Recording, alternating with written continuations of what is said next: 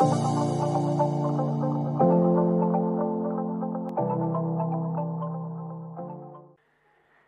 the spring of 1980, on a typical Friday night in Madisonville, Louisiana, a 16-year-old Debbie Morris and her boyfriend were on a date and did what they often did.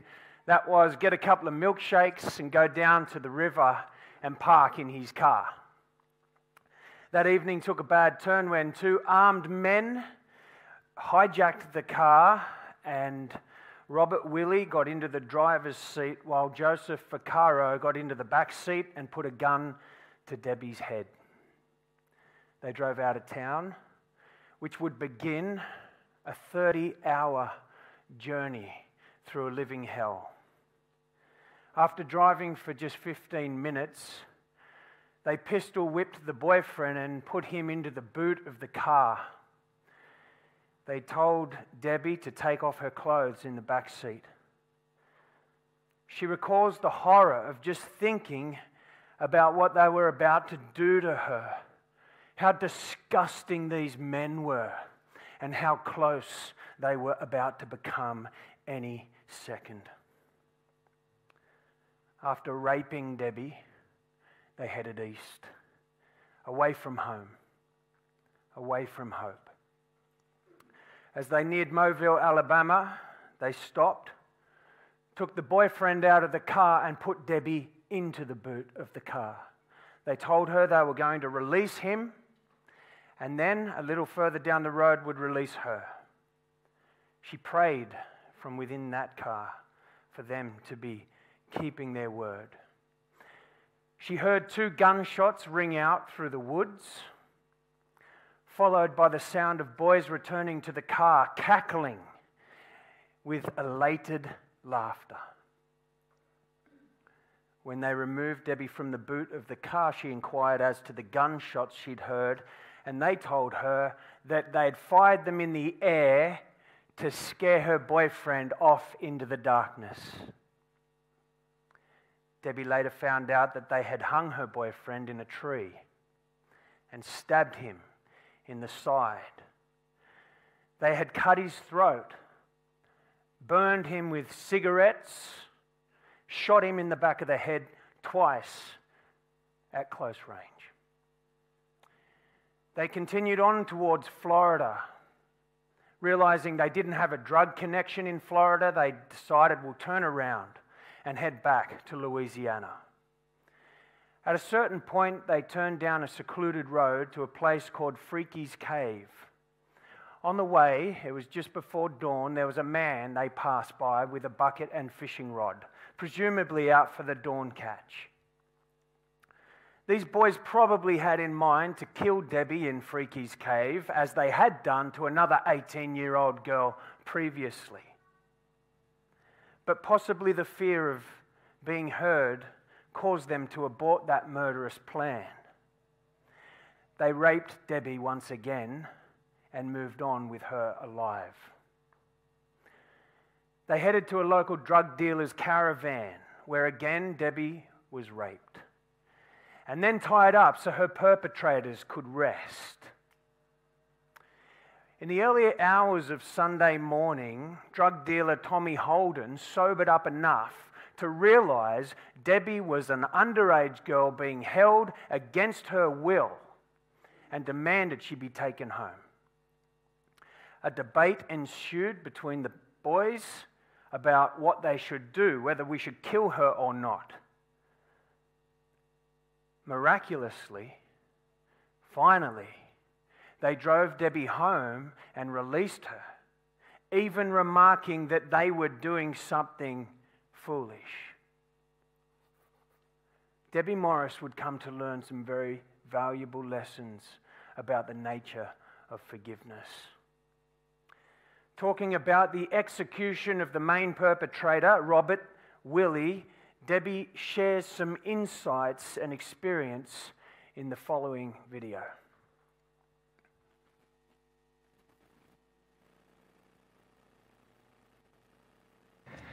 When you've been hurt that deeply, how can you possibly forgive? you have to understand, this was a man that I had feared since the first moment I laid eyes on him. How much time had gone by from that first moment till the execution? 4.5 years. 4.5 years. And wow. for 4.5 years, he was the first thing that I thought of when I woke up, the last thing that I thought of before I went to sleep. I would say, please don't let him be standing here if I wake up in the middle of the night. I was so terrified of him. I'm sure. So there was this great sense of relief that I was hoping to feel when he was finally gone, and I thought that part of my life would be over and I wouldn't have to fear anymore. But at the same time, the closer the execution got, the more anxiety I felt about it. You wake up the next morning, Debbie. What hit you when you saw that headline announced confirming the reality? I just was numb. Like I said, it's hard to describe. Did it bring the closure you were anticipating? No. No, and that would become even more evident in the days, the weeks, the months after. What happens to a person to move you to that closure? Something must have happened. You've had closure. Right, right. What's happened? What happened along the way? It was when I just turned back to God and sort of threw my arms up in the air and said, what's going to make this better? And how can you help me now? I give up. I'm willing to let you do it. This is just so much bigger than me.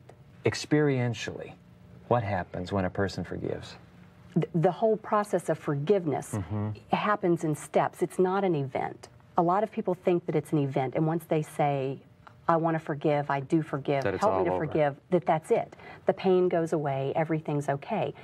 That's not what happens. At the time, I was sort of thinking that maybe that's what would happen. But I didn't even understand forgiveness at the time. What I wanted at that point was for the hate to go away, for this. I felt like I was the one who had been imprisoned for 4.5 years. Robert Lee Willie may have been behind bars, but I felt like I had been in prison. I wanted that gone. I wanted to quit being controlled by the past, and I wanted to all of a sudden experience a freedom that would help me be able to move into the future. That's what I wanted. I wanted it all at once that night. It didn't necessarily happen like that, but it was a step. I did feel the freedom that came with that initial step in forgiveness. One of the things that really got my attention was when it says in the Bible that we will be forgiven as we are willing to forgive others. And when I took a look at my life, and over the 4.5 years after my kidnapping and before Robert Willie's execution, and even some time after that, I had really made a mess of my life, and I needed to be forgiven by God. I needed to be forgiven by God mostly for turning my back on him for 4.5 years and blaming him for what happened to me.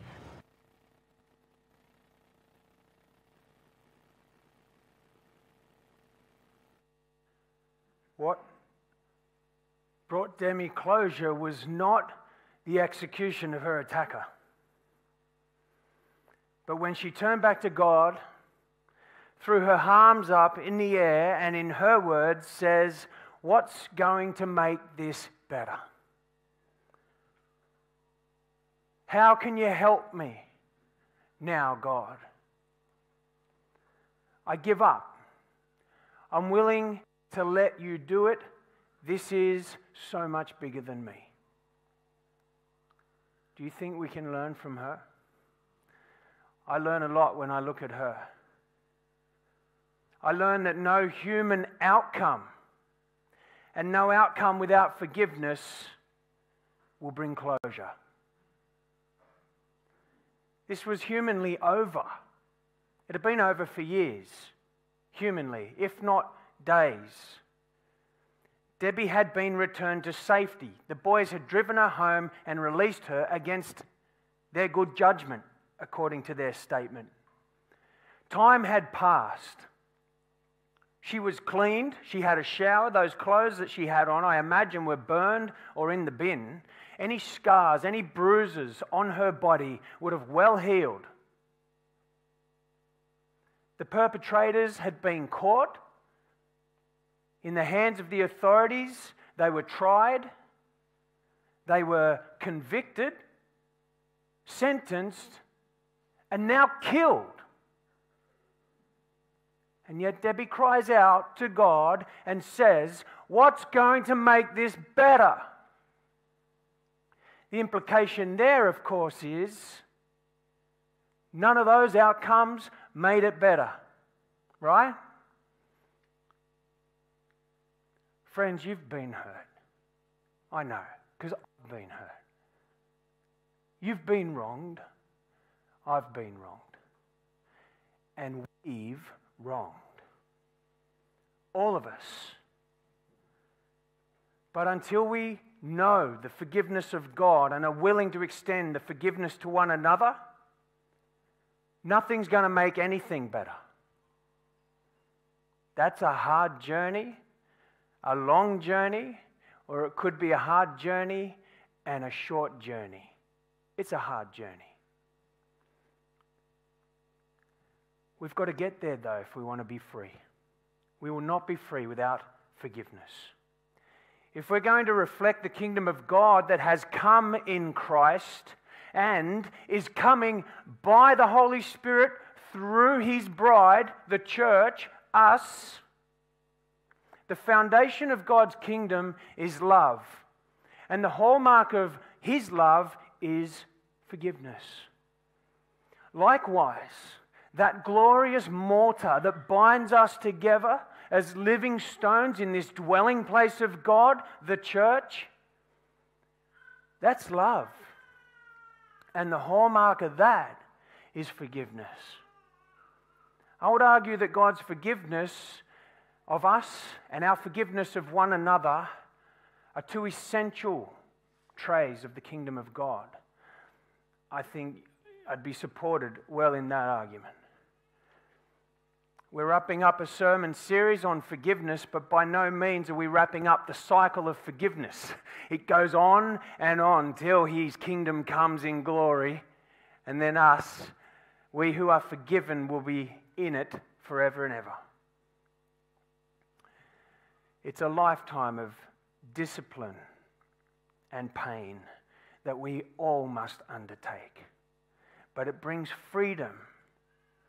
It's the only freedom we can taste. How does it work? And furthermore, why do it? Why pursue forgiveness? In Paul's letter to the Ephesians, in chapter 4, he urges the church to walk worthy of the calling you have received, with all humility and gentleness, with patience, bearing with one another in love, making every effort to keep the unity of the Spirit through the bond of peace. So as Christians, Paul says, we should walk worthy of the calling we've received. This could apply to a myriad of things in life if we unpack it and apply it. But basically, to walk is often a term used in the New Testament that it talks about daily routine. That's your walk. Daily routine. And worthy here speaks not of performance, like we somehow deserve forgiveness, we earn our salvation. No, that's not what worthy is. Rather, this means to be in a position that would match our position with Christ. We want to live in a way that would match our position with Christ. And what is our position with Christ if it's not dearly loved and forgiven sinners? We should, therefore, Paul says, he goes on to say, bear with one another. Be humble, be patient, be gentle, making every effort to keep the unity of the Spirit through the bond of peace. And the bond of peace in the kingdom of God is love. And a hallmark of that love is forgiveness. Colossians 3:14 says, above all, put on love, which is the perfect bond of unity. So why pursue forgiveness? Because it is just worthy of the calling we've received in Christ as forgiven. What if we don't like it though? What if we just don't want to do that? It sucks. Well, tough tea bags, baby. You have to do it. We must walk as Christians in a way that matches our position with Christ. That's His command, not mine. And it is tough. We've all got pain. So the best thing we can do to do that is to meditate on our position with Christ daily. We want to meditate on our position with Christ and not meditate on our position in the courts. It doesn't help us to have people around us that want to vindicate us in our vindictive pursuits, setting us as righteous against our perpetrators who have wronged us. It's not helpful counsel. If you've got friends doing that, do what you've got to do to stop it. Either they stop it or you leave. Not that there's anything intrinsically wrong with courts, but we're talking about forgiveness in the Christian life here. Courts serve a purpose. Christian forgiveness far supersedes the judgment of any people in court or on the playground or in the workplace or on the TV or social media. Sometimes we need both courts and forgiveness, but we always need one, a cycle of forgiveness. I told you the story of Debbie Morris this morning, hoping you'll be triggered. Yeah, the world wants to warn you about triggers and protect you from triggers. Not me. I preach the Word of God and I pray that you'll be triggered every time we open it. If you want a trigger warning, watch out if you come to church and open the Word of God or in your own time, because it should trigger you. It has more power than you can imagine. More than anything, I want us to be triggered into action. Having said that, if anyone's here having a hard time this morning, which I imagine many are, because this life is hard and a lot's gone on, if you're having a hard time processing hurt and even hate, pursuing forgiveness and wondering how you could ever possibly get to the point of it, I'm glad you're here. This is a good place to be. And we are people who will walk with you in that. Come and see me privately, see me through the week, whatever you like. But I want to walk with you out of that cell that you're in and into the freedom that forgiveness will bring. That's what my calling as your pastor is. And that's what our calling as the church is. To just help each other do that. I don't know your pain, but God does. He can bring healing through forgiveness. He really can.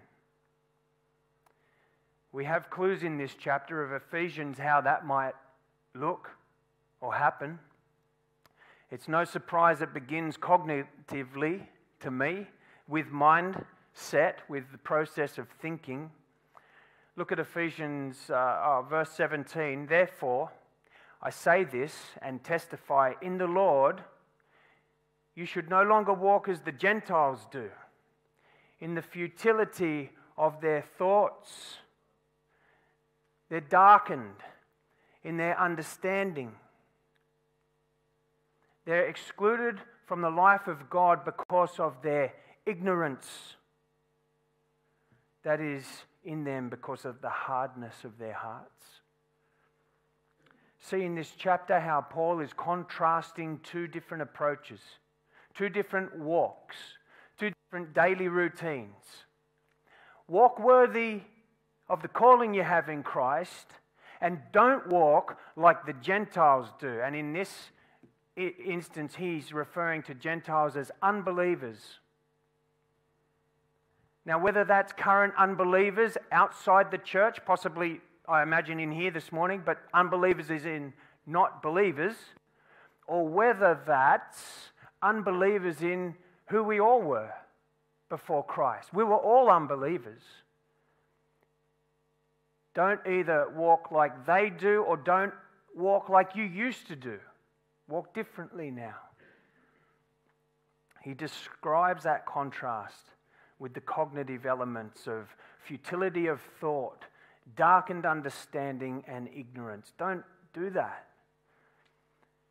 Look how this cognitive position affects verse 19. They became callous and gave themselves over to promiscuity for the practice of every kind of impurity with a desire for more and more. That's an environment of unforgiveness amongst many other things. We could go a lot of places with that verse. But look at the word callous. Callous was a word used to describe a certain marble, a really hard marble. In a medical term, it would be a callus between the bone. If applied to the eye, it would impair to the point of blindness. So don't be hard-hearted and don't be blind, basically, is what we're hearing here. Instead, Paul uses three more cognitive terms in the next verses to address the church.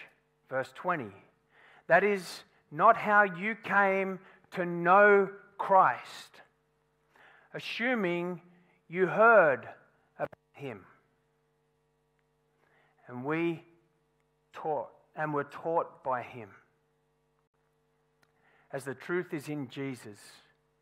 Take off your former life, the old self that is corrupted by deceitful desires, to be renewed in the spirit of your minds, and to put on the new self, the one created according to the likeness in righteousness and purity of the truth. Salvation involves the mind, friends, very much so. So does our faith walk. It involves the mind. We do often emphasize this element of faith in the Christian, experience. And sometimes we arrive at a misnomer that you've just got to kind of switch your mind off, have faith and take a leap. That's not true. You can't do that and survive. The mind is the center of thought, of understanding, as well as motive and action. I mean, we use our minds. We know that that's true. One of the things that God gives a Christian is a mind of Christ. A new mind. It's what happens when the Holy Spirit lives in us. It comes with a new spiritual and moral capacity, a capability that a mind that's apart from Christ doesn't have. It's a new mind, God-given. That is not to say Christians' minds can't descend to absolute depraved darkness.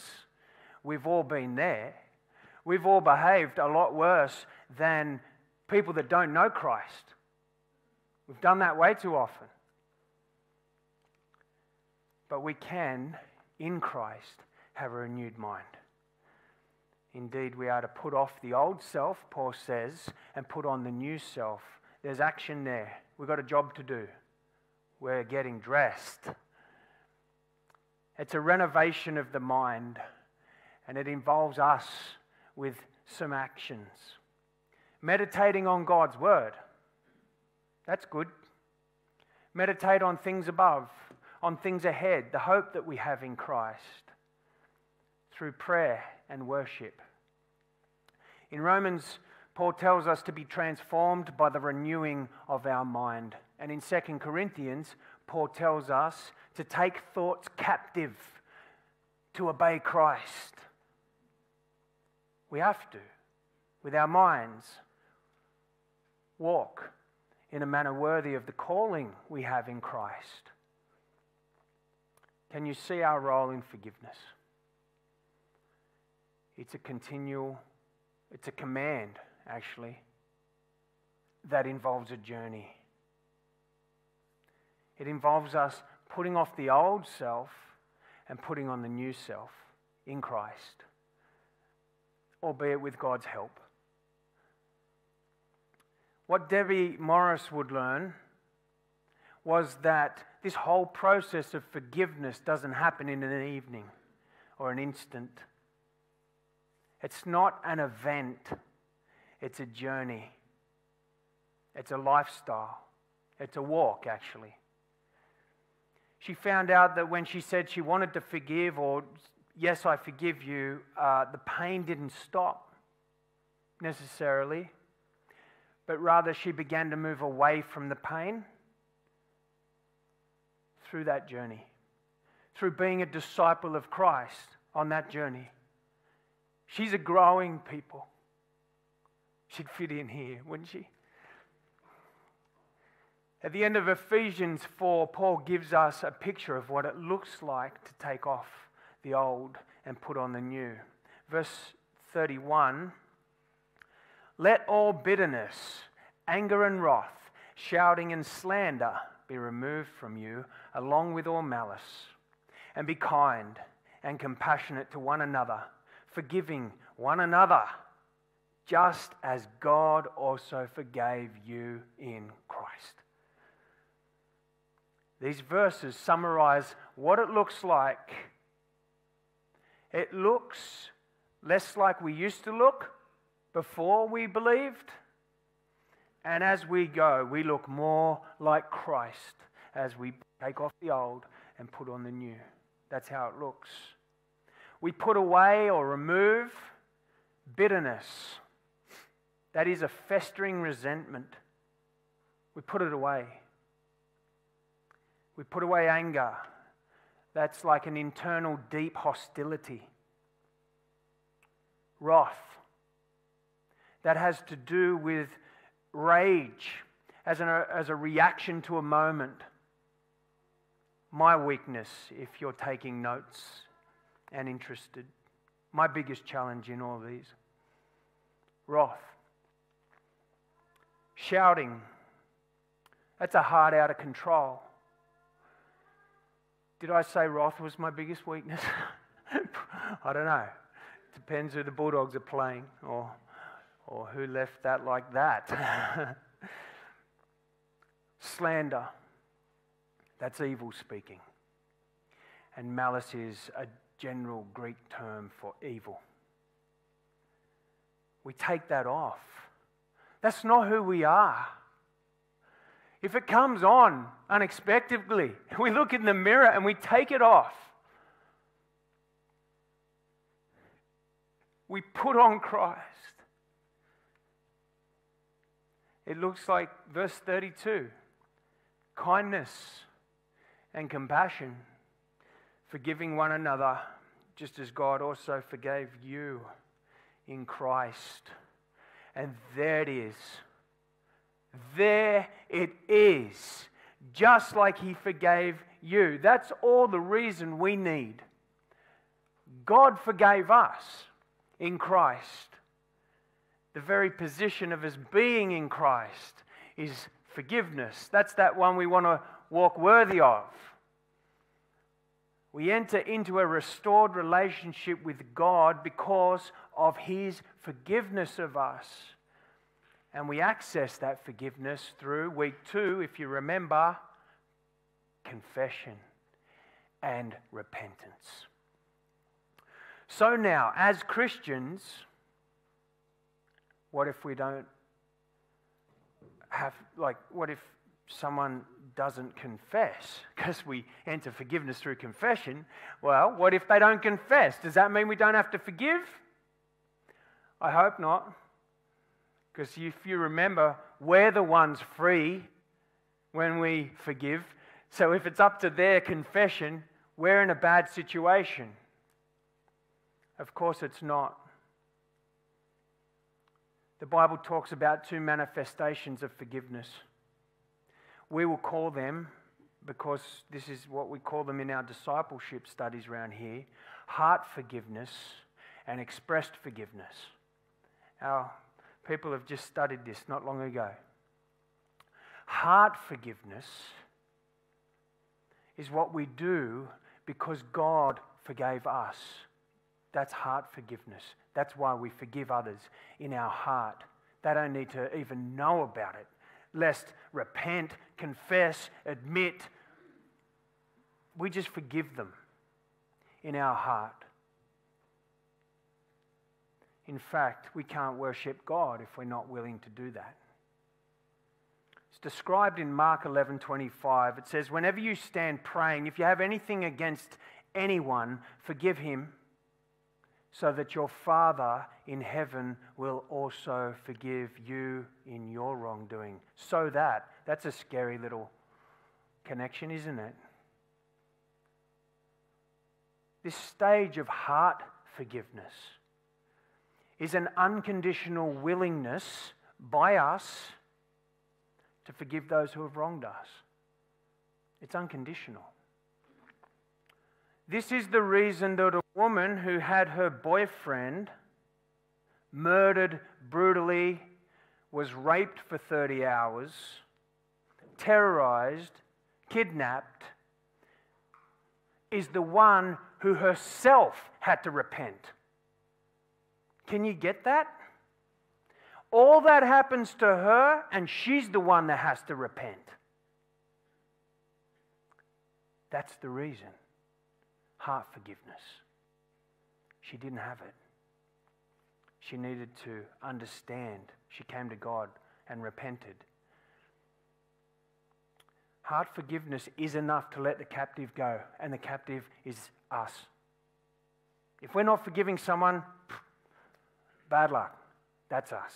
We've bound ourselves. Heart forgiveness was the only stage available to Debbie Morris. That's all she had.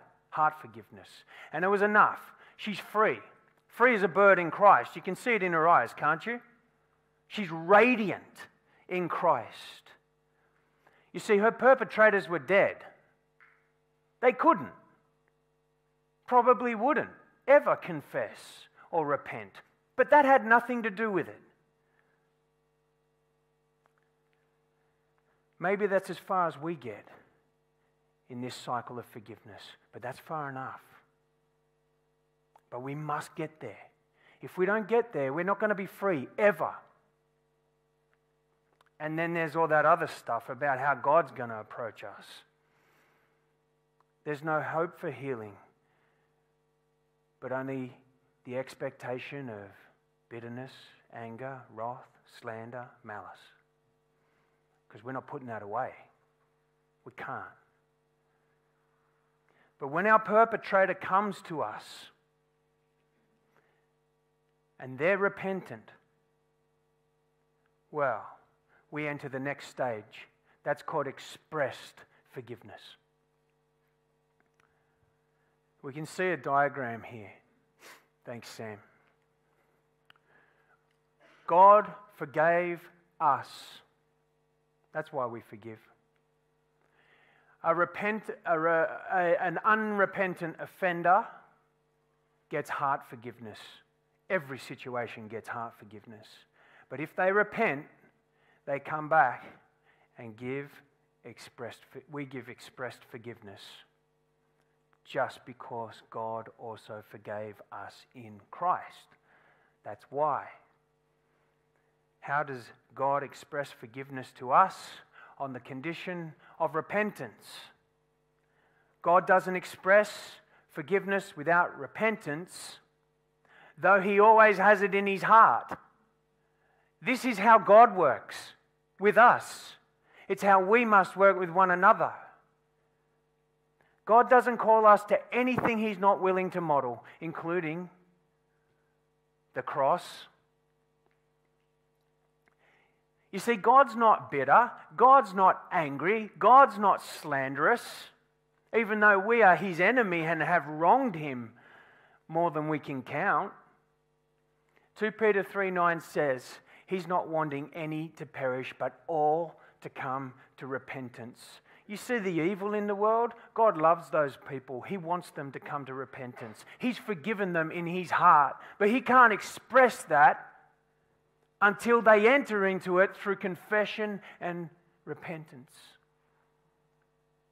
His heart is full of it, forgiveness, and He expresses it in accordance with our repentance.